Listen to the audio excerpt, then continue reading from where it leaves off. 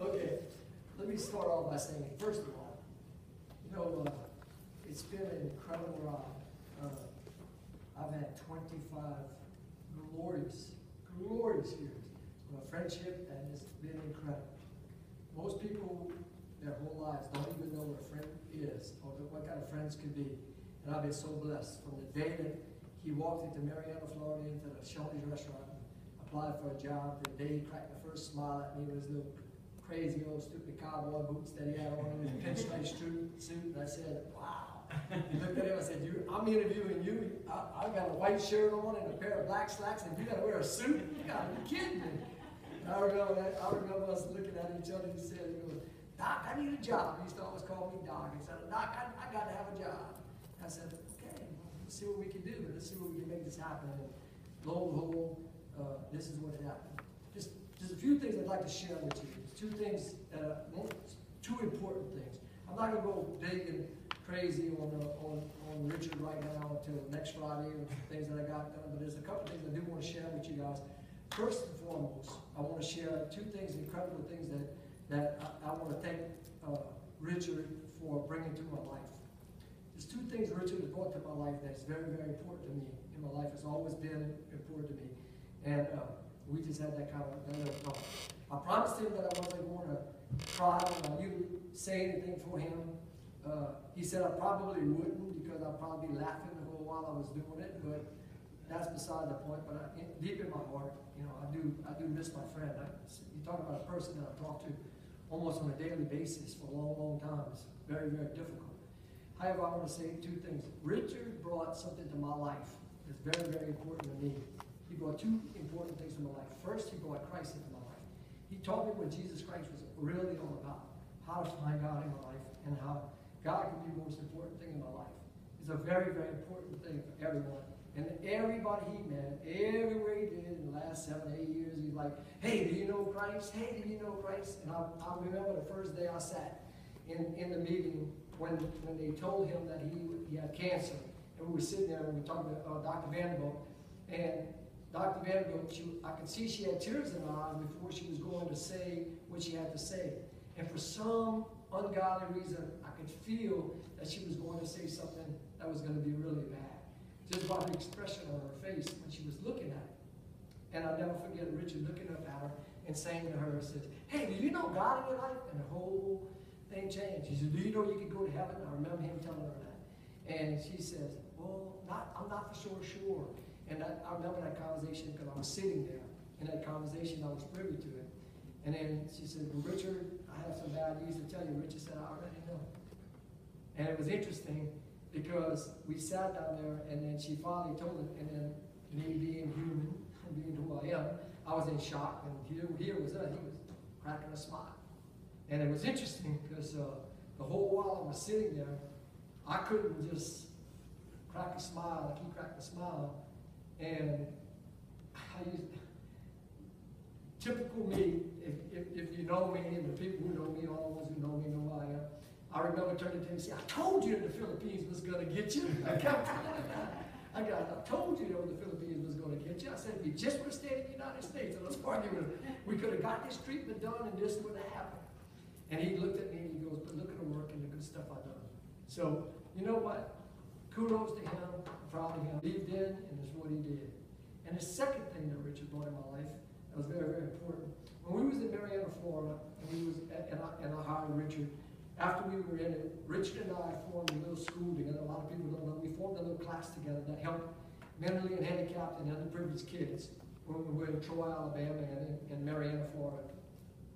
And I got articles written on that. And really, that was Richard's idea. It wasn't mine, just so everybody knows. But I ended up being the one who had to be the preacher and talk about it because he said, you're the one who got the gift of gab, and I'm the one who could just lead people. And we kind of did this together, kind of enjoyed it. Through that, I was the privilege and the honor of having an individual named Leslie Adams in my life. Leslie was brought into my life by Richard Mashburn. Richard said to me, he says, well, don't let Leslie be a ward of the state. He said, make sure that we get it. And his mom was dying of cancer. And it's ironic that Richard died of cancer. And he says, don't let Leslie be a ward of the state. take him, make that commitment. Well, I made that commitment. And that commitment has stuck with me for all the 24 to 25 years that I've had Leslie. Since then, I became guardian ad litem. I've adopted Leslie. He's 6 years older than me. And because of Leslie today, you know, a lot of things I do in my life that I always say good. And I'm going to deal with this as far as family and friends and things that happen and things that joy, the things that have brought to a lot of people's lives. Richard has brought a lot of joy to a lot of people's lives. And a lot of people that know him. It's a funny thing. People who know him, that knew him and had the privilege of knowing him. Mike had the privilege of meeting him. He had the privilege of meeting him. You know, at the end, it was very easy to become his friend. A friend to Richard was very, very, very important. And when he became your friend, he really became your friend. But he didn't just become my friend. He became my best friend. And he became the friend that most people would dream about having. But I had that. And I had those glorious privilege to do it. But we're going to start off. You know, friend starts with death. And he was a father, and he had fellowship. Everywhere he went, everything that he believed in fellowship.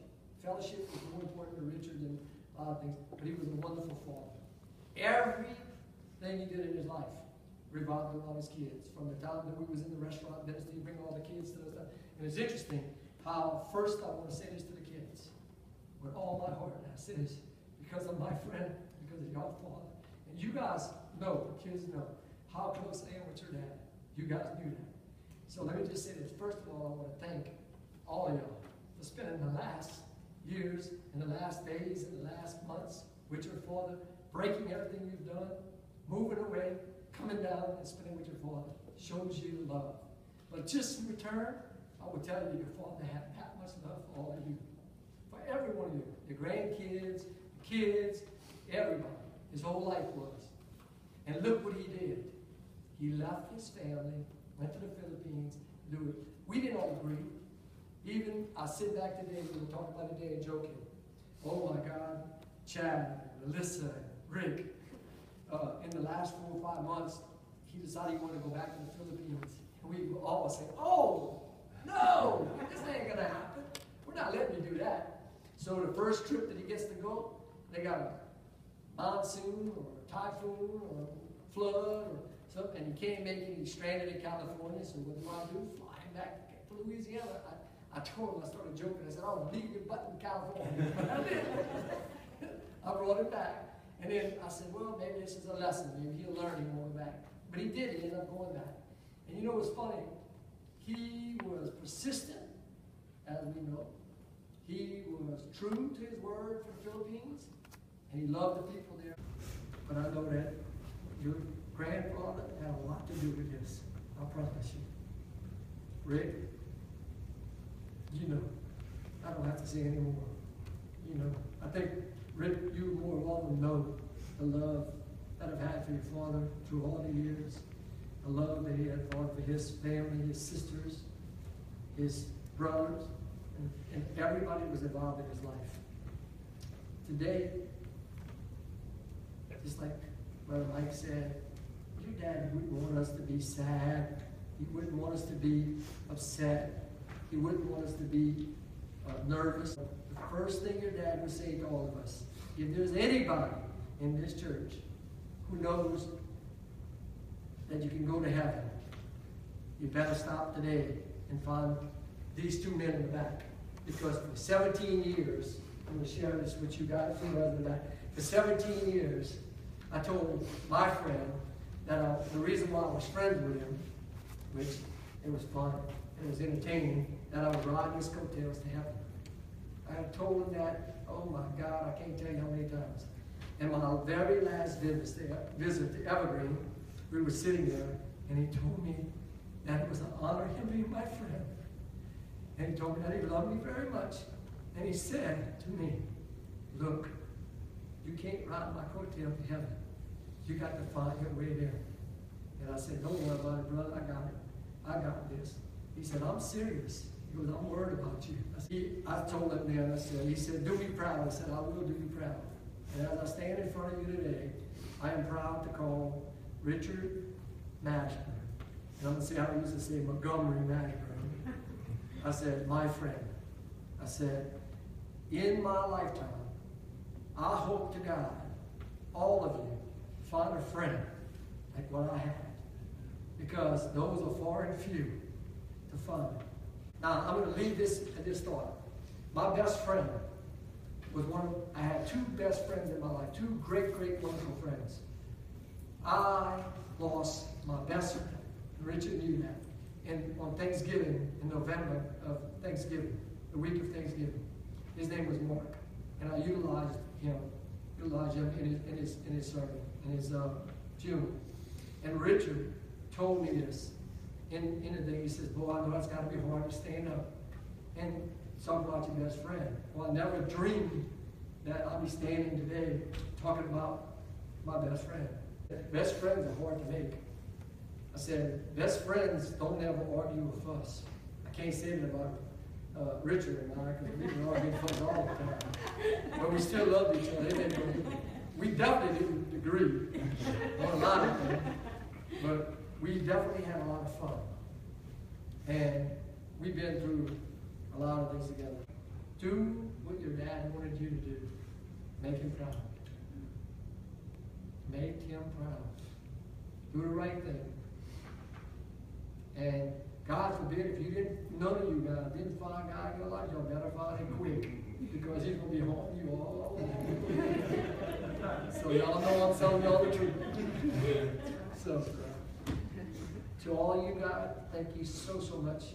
I know that me sitting in front of here is not so much I can do or say this. I can tell you stories about Richard that, wow, it'd be incredible stories to tell you, but I'm going to leave it with this thought that I tell a lot of people. In the last weeks, the last months of Richard's life, we talked immensely. Richard knew that my wife had passed away a year ago, and he knew that we'd give away organs. And he became passionate like I became passionate about finding life and what life was. And my daughter made a speech, Gift Life, and today, and some of the words she said, I'm going to use in a quote from my daughter. She says, "Death of a loved one is only going if you allow it to happen. But life is a wonderful thing that keeps on giving, keeps on living." So become an organ donor.